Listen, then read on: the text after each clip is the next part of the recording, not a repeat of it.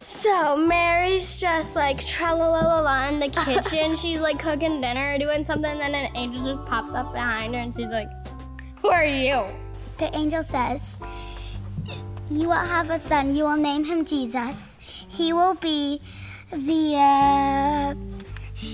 Messiah. And then Joseph finds out and he's gonna divorce her silently, but then an angel appears in the dream and he's like, you're gonna marry her and you're gonna have a baby and you're gonna name him Jesus and that's gonna be it and you're gonna love him and he's gonna be the savior and he's gonna be the Messiah, and yeah, good night. So they went to Bethlehem and they traveled on a donkey to Bethlehem. And they tried to find a hotel.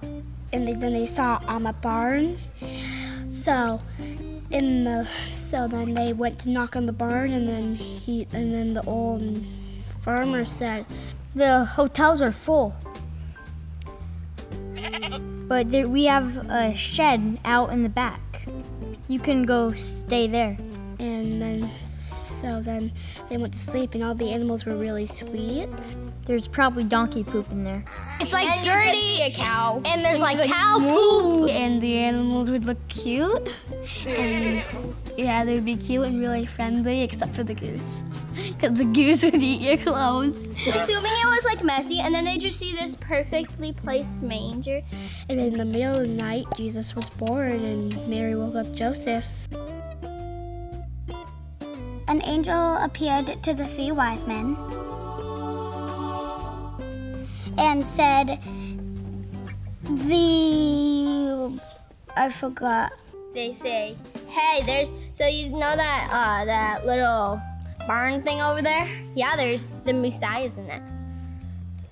Like, go follow that star and you will find him and you better bring him gifts.